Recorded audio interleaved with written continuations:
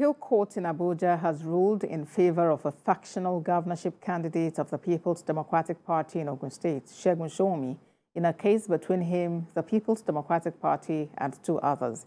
The court judgment that lasted over an hour earlier today, presided over by Justice Chidewa, allowed the appeal and set aside the ruling of the lower court. According to the lawyers on the case, the implication of the ruling in the suit filed by Mr. Showunmi against the party Ladi Adebutu and Co. is that Otunba Segun remains the candidate of the main opposition party in Ogun State, unless otherwise ruled.